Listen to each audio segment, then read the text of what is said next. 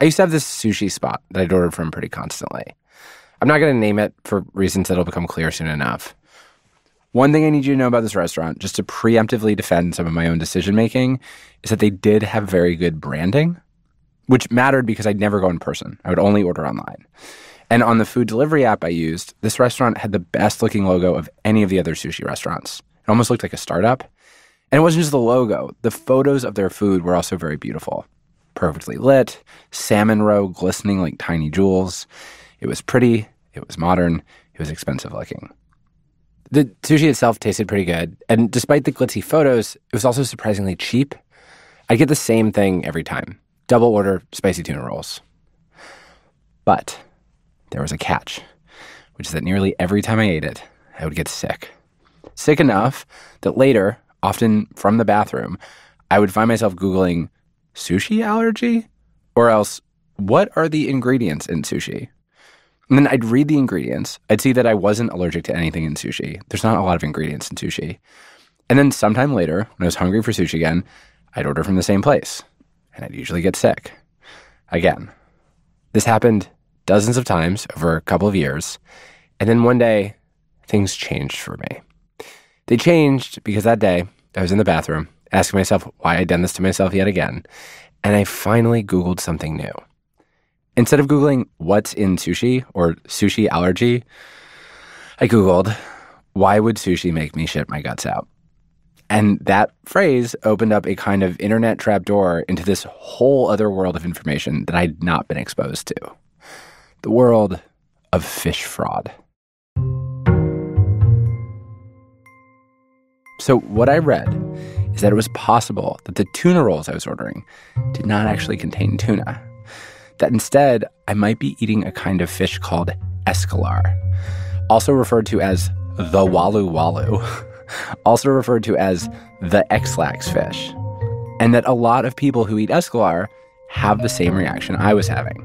If customers really knew about escolar, they might steer clear because it's known as the ex-lax fish. The ex-lax fish. Laxative of the sea. It's a bottom feeder packed with an indigestible, waxy substance that can cause explosive, oily, orange diarrhea. Gross. People get radicalized online every day. No one ever thinks it's happening to them.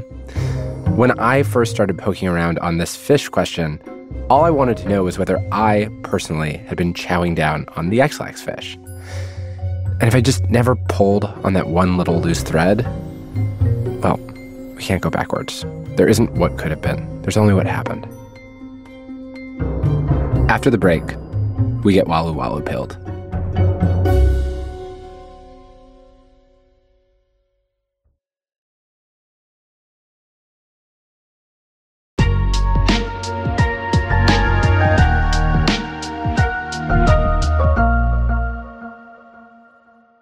To start, can you just introduce yourself, say your name, and what you do for a living? I'm Peter Marco. I'm a professor of life sciences at the University of Hawaii at Manoa, and I study biogeography and population genetics of marine organisms. Peter and I were talking over Zoom.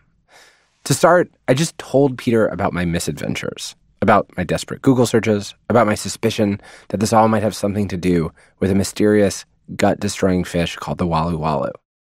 When I started Googling this sushi experience, I was sort of plunged into a world of academics talking about how in America, sushi can be like a three-card Monte game a little bit, where what people are ordering might not be what they're getting. And I just wanted to know, like, what your research has shown and sort of like how you even started poking at this question of like fish in the States at all. I got into this field purely by accident. I was a brand new assistant professor at the University of North Carolina, and I wanted to run a class for graduate students on molecular biology techniques. And so I was thinking, well, what can we do? What can we do? Well, a colleague of mine who happens to also be my partner in life suggested, well, why don't you guys go down to a grocery and buy some seafood and, bring it back to the lab and just extract DNA and identify it and just see what it actually is. So that was the idea for the experiment. But then, when Peter started thinking about what fish he'd want to test, he very quickly stumbled on a pretty good question. His question was about red snapper, a very sought-after, very popular fish. Once I had a look at fisheries landings for red snapper in the United States and how much red snapper was caught in the Gulf of Mexico and how much was imported from South America. I said, how is it that I can buy red snapper at any time of the year, in any quantity, at any grocery in the Chapel Hill area? There wasn't nearly enough of this fish being caught and imported to supply every grocery in the United States. And my experience was that you would see red snapper everywhere. And so this is just impossible. How could all this be red snapper? So we keyed in on red snapper and collected them from groceries. Students got their relatives to send samples from around the Southeast and the East Coast and a few from elsewhere. And so we identified them using DNA sequencing. And so it turned out that I think it was 77% of them weren't actually red snapper. 77%? 77%, yeah. So it was a small sample of just 22 fish, but 77% of them were not red snapper. It was really surprising, but at the time I didn't really understand the significance of it or think too much about it. But then, we talked about it as a class and we said, well, maybe we could write this up and do a paper. And we did, and we ended up submitting it to the journal Nature, and they took it and they published it. And the rest was history. It got a lot of attention. It somehow pinched a nerve with both scientists and consumers, as well as people involved in the seafood industry. There's a certain amount of you assume that there's a whatever your faith in society is, however paranoid you are or not paranoid you are. I guess I always assume that through some combination of regulation or just marketplaces, that at the end of the day, if you go to the grocery store and you buy something, the marshmallows are marshmallows and the hamburgers are hamburgers and the red snapper is red snapper. I think it undermines people's sense of reality a little bit. Absolutely, yeah. And if they found out the same thing about chicken or beef or marshmallows, they would have exactly the same reaction. And were you able to tell when you found yourself DNA testing supermarket red snapper, could you tell what fish it was instead, or could you just tell genetically this isn't red snapper? The answer to that is sort of yes and no. So when you sequence the DNA from an unknown subject, you try to identify it by comparing it to DNA sequences that are available on public databases. And the biggest one that is used around the world is called GenBank. So you can identify any sample you've got with a DNA sequence, provided there is a sequence in GenBank to match it to. So in some cases, we were able to identify what the fish were. And in other cases, we couldn't, because there were no reference sequences available in these databases to identify what it was. We could say it was a close relative of this thing, but we couldn't actually say what it was. It's crazy that we're eating things that we can't scientifically know what they are. It is kind of mind-boggling, yeah. And the idea that potentially you could discover a species that is well known from the grocery aisle but not known to science is also kind of interesting to think about. Peter's study had started out as a fun classroom experiment, but he was so excited by what he found, he ended up doing a follow-up study using the same methods. Some fish are sold at a higher price because they're labeled as being caught using environmentally friendly methods. Peter used DNA testing to check if that labeling was always accurate. He found a lot of fraud there, too. But Peter says even though fish fraud is rampant, there's not a lot of funding available to study it, which makes it a harder problem to deal with. Where do you think the mislabeling happens? Do you think it's happening at the grocery store? Do you think it's happening from the fishermen? Where in the distribution chain? I don't even really know how a fish goes from the ocean to a grocery store. Yeah, well, it's complicated in most cases, especially in the United States, because we import most of our seafood from other countries. Where does the mislabeling happen? Well, anywhere where some profit can be made, I would imagine. But seafood is particularly susceptible to this kind of substitution and fraud because the supply chain is so complex. A fish that is caught on a hook can change hands 5 or 6 times and be modified a couple of times or processed a couple of times on its way to your plate. So a fish could be caught in one country, processed in another country, imported to a third, and then exported to the United States. When Peter talks about fish processing, what he means is everything that happens to a fish between it being caught and you consuming it. You can watch videos of all the in-between on YouTube, and apparently many people choose to. The 3-minute clip titled Processing Fish somehow has over 500,000 views and 0 comments. This fish is going to be washed.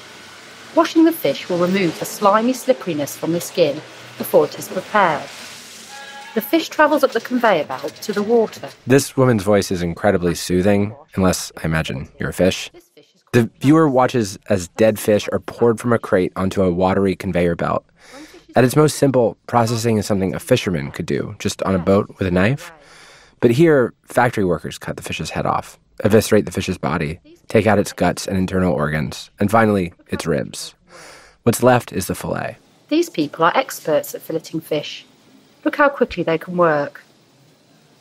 They can fillet thousands of fish a day.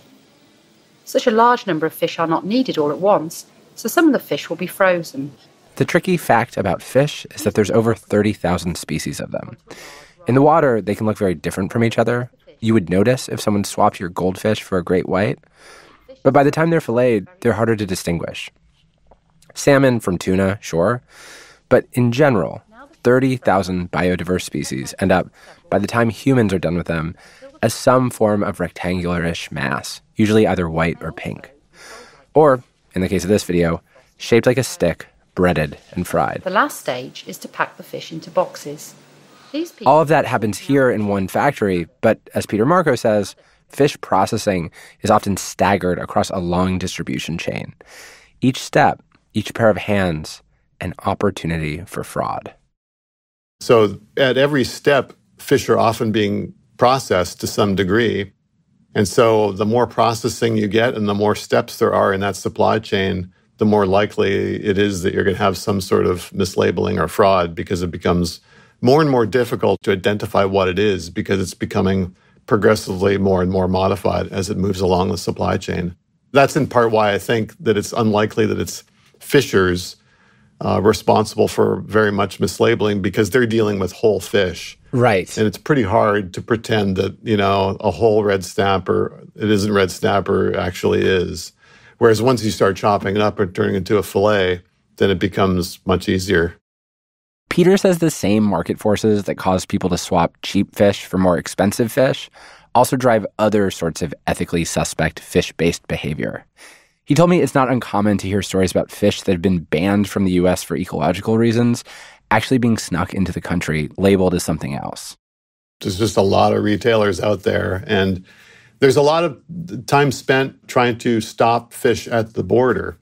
Illegal imports of fish that are either illegally caught or from underreported fisheries or unregulated fisheries. People smuggle fish? Absolutely, yeah. There have been some really amazing and sort of notorious cases over the past 20 years of large amounts of illegal fish being imported into the U.S., largely fish being imported with the name of one thing, but actually being something else. Okay, so it's not as if it's not like someone's driving like a Toyota Corolla and there's like a bunch of fish in the door panels. It's like they're bringing the fish in a normal way, but they're lying about what it is. Well, yes and no. So some illegal imports are fish coming in huge containers of, say, rockfish being imported as red snapper, right? And that's illegal. But Peter says there are also actually examples of smugglers sneaking fish into the country in trucks the way they would sneak in drugs. The best example is freshwater eel, an endangered species that many people still want to eat. Smugglers don't bring in the adult eel, they actually sneak in their larvae, the babies. So there's not enough adult eel out there to harvest, and the harvest is extremely limited for all of these species. So the next best thing is to go out into nature and gather up the babies and then ship them off to aquaculture facilities in other countries. They don't look like much, but these eels are as valuable to smugglers as cocaine. This is from a TV news report. Law enforcement officers with guns storm a shady warehouse to find little pools of illegal eels. The adult eels look like big black snakes. There's something beautiful about them. The babies are little white squiggles. In the clip, a conservation advocate breaks down the economics of these schemes. You can get up to 100,000 glass eels in one suitcase. And if they're leaving Europe at €1 each, that's £100,000 in your suitcase. And then at the other end, you grow them on in a pond in China, and a year later, that's €1 million worth. Asia, where they're considered a delicacy. We're talking about huge amounts of money that are being exchanged for these glass eels because they're worth an awful lot. And is it like cartels and violence? I don't think so, but it's certainly fairly serious guys that are involved in this because it involves so much money. Wow. That's fascinating. Do you eat fish? Yeah, I do. I love seafood.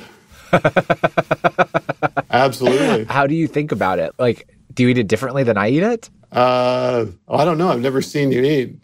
I consume it like a person who doesn't know that, you know, a large percentage of it might be mislabeled. And I've never thought very much about conservation when it comes to my seafood habits. Well, yeah, I always approach it kind of, you know, like from the scientist lens, like, oh, so I wonder what this is, or let's get this and see what it's like. You know, so there are things that you can buy reliably and you know what it's going to be and it's not going to be mislabeled. Like what? Well, things like salmon. It's very hard to substitute something for salmon. Now, of course, there's the issue of wild caught versus farm-raised salmon, where farm-raised salmon can be easily substituted for wild caught salmon. But and here in Hawaii, we have a sort of a handful of basic fish that are sold at groceries.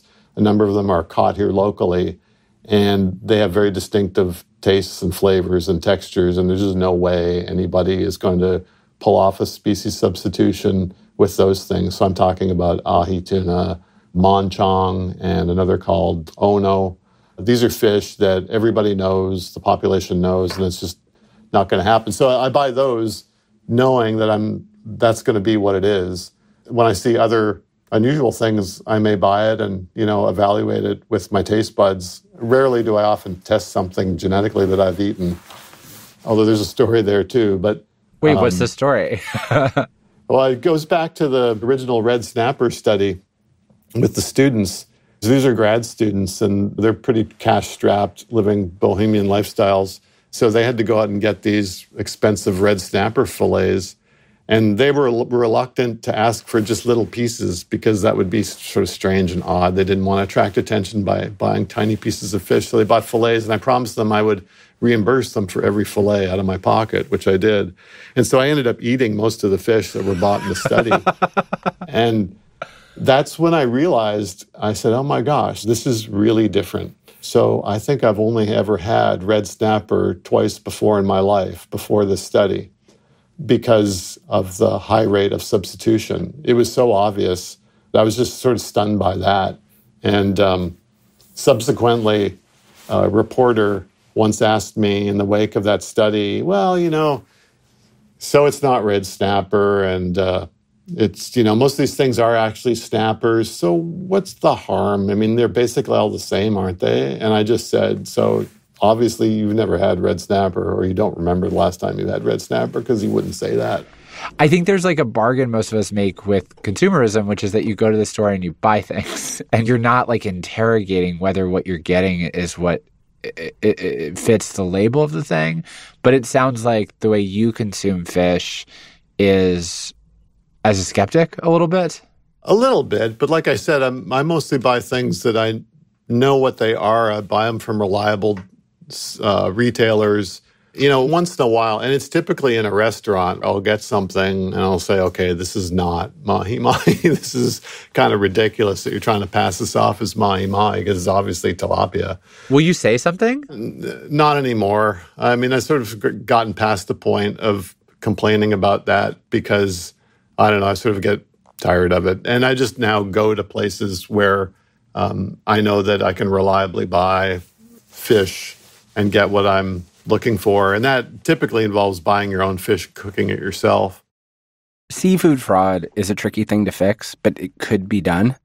It falls into a category I've begun to encounter somewhat frequently with search engine. National problems that could technically be solved if they became a priority, but which I can never really imagine becoming a priority. Solvable nuisances like daylight savings time, pennies, half-full potato chip bags, all the things you won't find in heaven. But Peter does say that when he publishes one of his studies, there is a moment of outcry and attention. Local news shows do their segments. The seafood you buy at the supermarket may not always be what it says on the label. You order red snapper, but you're served tilapia. It says tuna, and you end up getting scrod. Maybe some podcaster does his less timely version a few years later. This week is my local sushi restaurant running a scam on me. And when that article or episode comes out, everyone talks about it. For a week, maybe two. But then, sometime soon after, everybody finds something else to talk about. It's just simply not a high enough priority for consumers and for regulatory agencies. I've got some ideas about what contributes to that, but it isn't currently a high enough priority to regulate at the level that would change a whole lot. And what are your ideas about why it doesn't? Because, like, for me, when I began to suspect that this one sushi place was not being honest with me, I stopped ordering from that sushi place. Why does everyone kind of just go back to eating funky fish? I think it's complex, but I think the way the public thinks about seafood contributes to it. I think one of the problems is that we don't think of fish as sort of wild animals. The ocean is really the only place on Earth where we still harvest wild populations of organisms to eat. So on land, it's all agriculture. Even forestry products are just essentially agriculture, at least in North America. But fish, I think, because they sit on the grocery aisle along with chicken and beef and very reliable things you can buy that you can always get when you go to the grocery store, I think seafood gets lumped into those things along with marshmallows and, other sorts of products that are always there, that have a familiar name and that are viewed as commodities, food rather than wild organisms. Peter's view of the world, it's not that I'd never considered it, I just never considered it deeply. The human desire to consume animals has made many species no longer wild, but it's harder to do that with fish. They are stubborn in their wildness. With fish, we can't always have exactly what we want, but we want it anyway, and that's where the fraud comes in. Peter says that in the eternal war between value-seeking consumers and the companies which rip them off, his work has actually given some consumers the upper hand. But since he began publishing, he's noticed that savvy restaurants and grocery stores have actually found a new tactic. Over the time that I've done these studies, it seems to me that one of the consequences of all this mislabeling evidence and studies is that fish just aren't labeled as specifically as they used to be. So I think now if you make a tour of your local grocery store, with the exception of the higher-end groceries, you're unlikely to find red snapper in a grocery. It's just going to be labeled snapper. That's my impression, is that stuff is now labeled so generically, shrimp, salmon, ahi, that strictly speaking, nobody's going to be disappointed. So if you go to a sushi restaurant and you want a spicy ahi tuna roll, then you're probably not going to be disappointed with it when it comes to substitutions, with some exceptions, because of course there's different species of tuna. If you're expecting Atlantic bluefin and you get Pacific yellowfin, you might be disappointed if you have a discerning palate that can tell the difference between those two. I don't have a particularly discerning palate, but now I'm thinking I should develop one. Well, I think if you had more exposure to these higher-end things, you would. Yeah. And this gets back to that epiphany where I realized I'd rarely had red snapper before. I think that's the case for most consumers, is that they simply don't know what they're missing, right? They haven't ever had it. And so when they get tilapia or something else, they don't think anything of it because they just have never had red snapper. The opportunity to learn that there's a better version of something you were already enjoying the just fine version of, let's acknowledge that this is, at best, a mixed blessing. I learned that there's a difference between regular coffee and good coffee, and I enjoyed my coffee less. I learned there's a difference between how cheap and expensive t-shirts fit, and it made me feel like a lot of my t-shirts looked goofy. Refining your taste is not always a net good. But sometime after this conversation, I'd find myself in South Carolina with my friend at an incredibly questionable roadside restaurant. The only fish on the menu red snapper. My friend went to order it, and in a very stressed-out whisper, I said, "Stop, I'll explain later." She got the onion rings instead. I felt glad to know that one of the world's many small scams had been made visible to me. Is it better to know or not to? A question every idiot has asked themselves upon receiving some new, horrifying knowledge. But after a short break, I will ask the specific question that brought me here. Have I personally been a victim of fish fraud? Is a New York City sushi restaurant running rampant with the dread fish walu walu?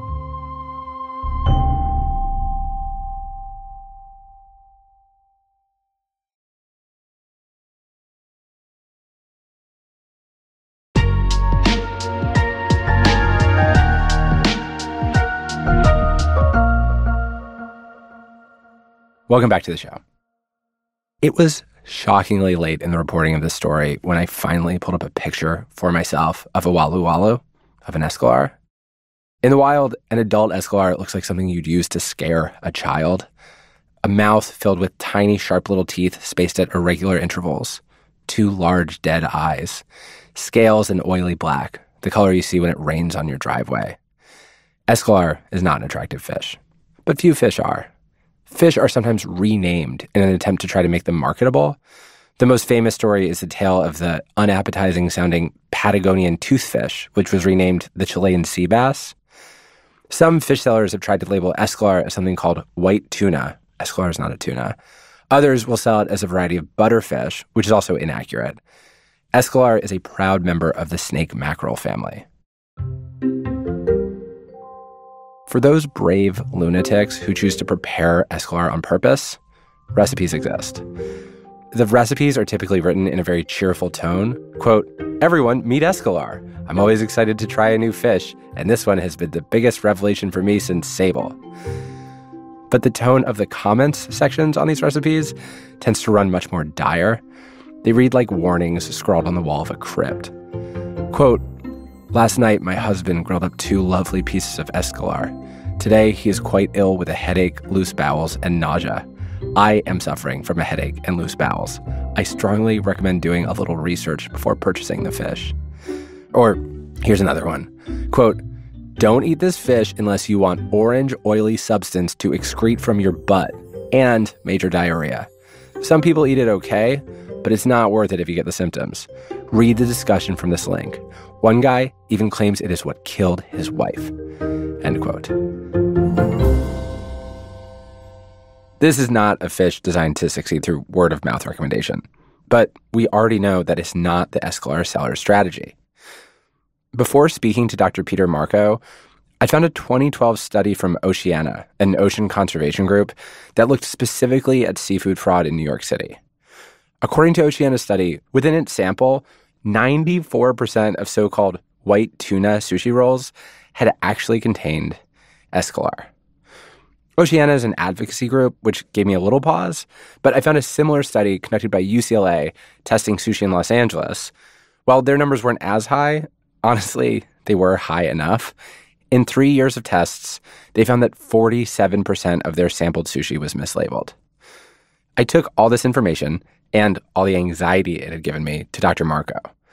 Dr. Peter Marco, a marine biologist, academic acclaim, who has worked in the field for over 2 decades, written numerous well-cited papers, a professional arguably overqualified to answer my question about why my tummy hurts when I get sushi from a local sushi restaurant. So you're saying that you get sick after eating any kind of sushi? Not any kind of sushi. Oh. Sushi from one specific sushi restaurant and tuna rolls from one specific sushi restaurant.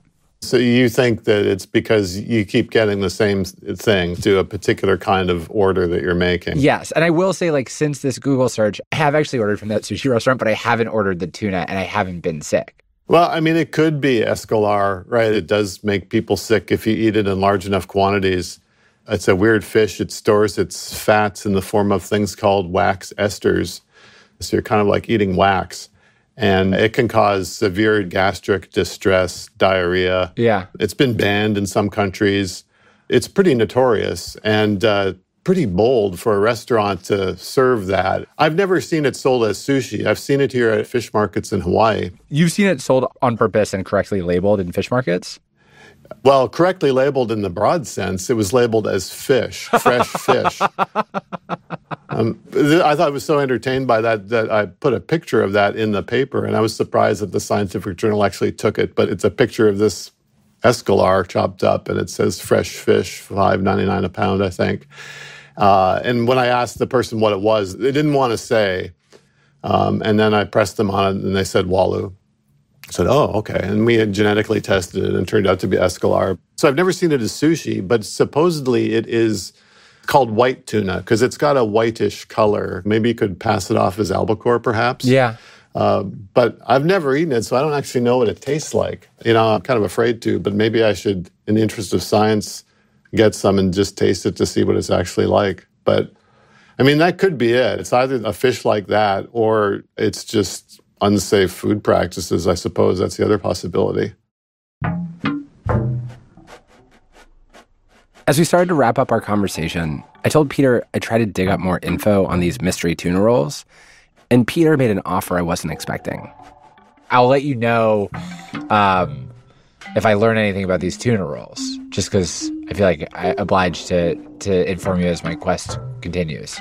Yeah, so feel free. And if you get stuck, you can always send them to me, and I'd be more than happy to identify them for you. Oh, I would absolutely take you up on that if you don't mind me shipping tuna rolls to Hawaii.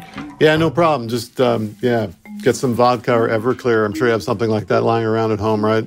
Okay. Yeah, I'll buy some. I don't think I have Everclear, but I'll pick some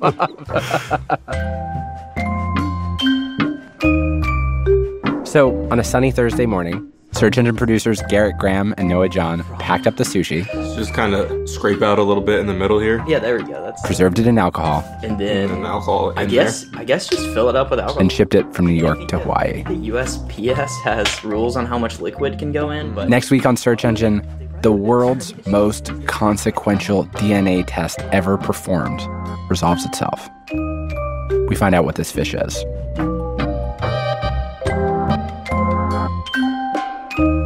Stick around after these ads, though, because this week we actually have one more question, and this question is a bit of an emergency.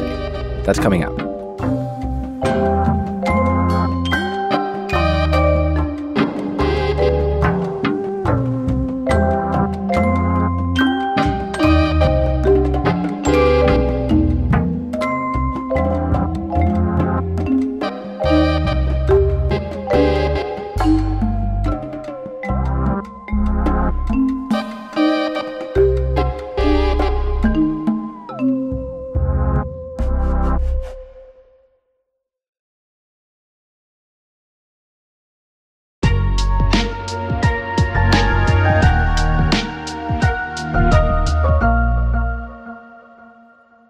Last week, I interviewed reporter Casey Newton about a breaking news story at the company OpenAI. Also, was this another week where you're supposed to be on vacation?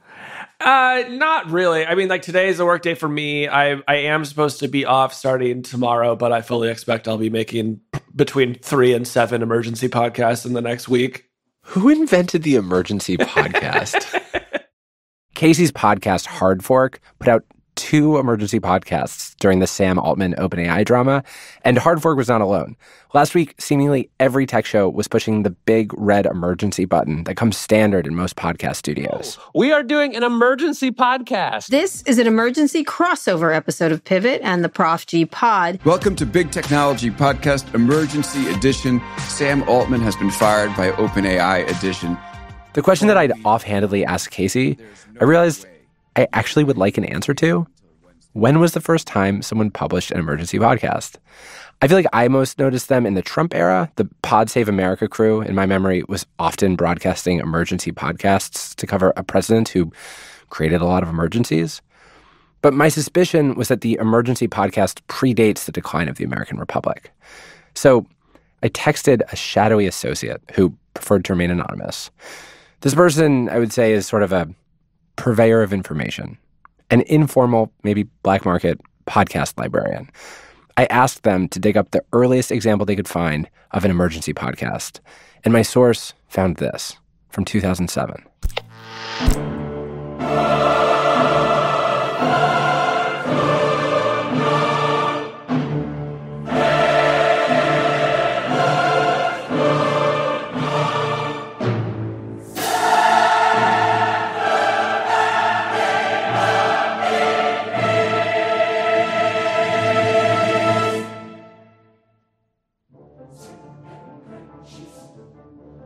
Hi, everybody. Welcome to Chaos Dwarves Online. This is our first emergency podcast. As you may have noticed, the site is down. This emergency podcast is the very first episode of a show called Chaos Dwarves Radio, a podcast for people who loved a certain tabletop fantasy board game. The emergency that had prompted the podcast, it was that the Chaos Dwarves Online message board had just crashed. The style sheet is not being displayed, so nothing looks proper as you're used to seeing it.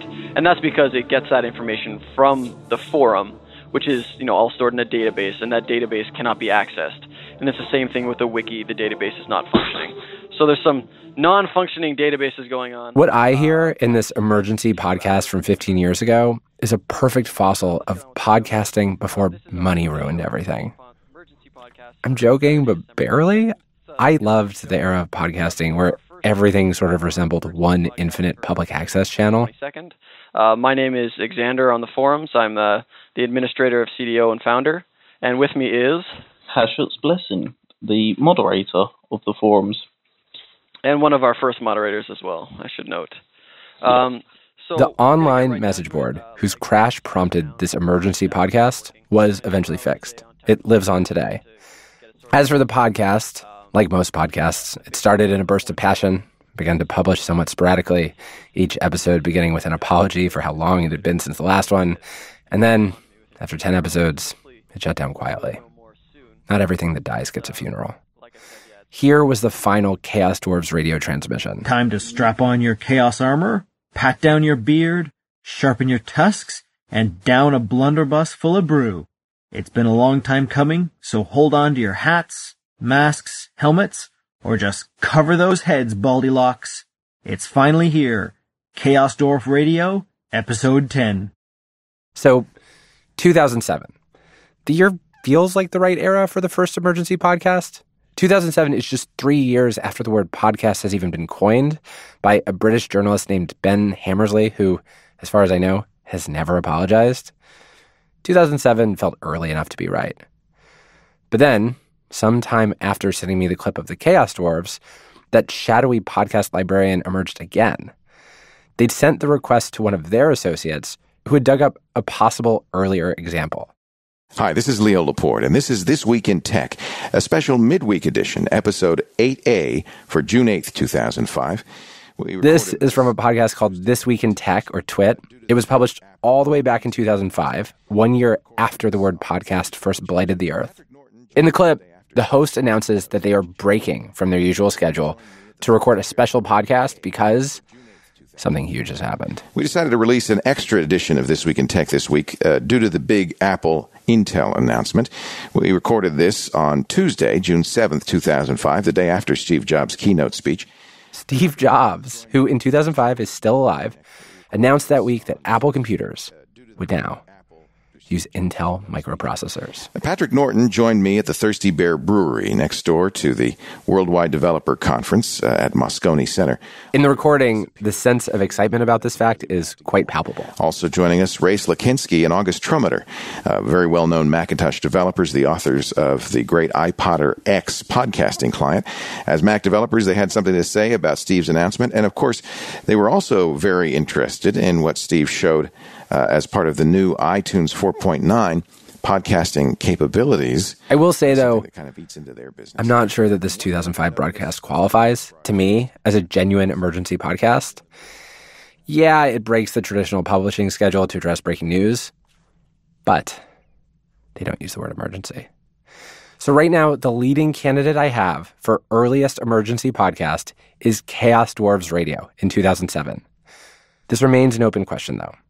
If you find an earlier example of an emergency podcast, please shoot us an email, searchengineshow@gmail.com. Thank you.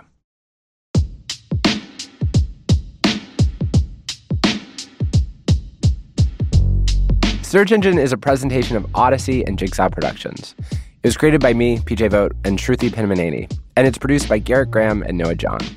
Fact-checking this week by Sean Merchant. Theme, original composition, and mixing by Armin Bazarian. Our executive producers are Jenna Weiss-Berman and Leah Reese-Dennis. Thank you to the team at Jigsaw, Alex Gibney, Rich Perot, and John Schmidt, and to the team at Odyssey, J.D. Crowley, Rob Morandi, Craig Cox, Eric Donnelly, Matt Casey, Maura Curran, Josephina Francis, Kurt Courtney, and Hillary Schuff. Our agent is Oren Rosenbaum at UTA. Our social media is by the team at Public Opinion NYC. Follow and listen to Search Engine with PJ Vogt now for free on the Odyssey app or wherever you get your podcasts. Also, if you want to become a paid subscriber and support the show, head over to pjvogt.com. We are having a in-person meetup with the Search Engine team and paid subscribers in New York City, probably in January. We're figuring it out. All right, that's it for us this week. Thank you for listening. We will see you next week.